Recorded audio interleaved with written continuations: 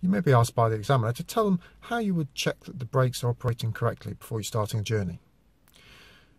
You can do this a number of ways. A firm press of the brake pedal before and after you start the engine. You should feel a firm brake pedal with the pedal not going all the way to the floor. Should not feel spongy, and once you move off, you can just very slowly apply the brake pedal before you pick up any speed to make sure the brakes are working. If they're not, make sure you secure the car safely and seek mechanical assistance. As you're going along, also when you're pressing the brake pedal, the car should not pull to one side or the other. Doing so could indicate a fault with either the left or right hand brakes and could be dangerous for the vehicle handling.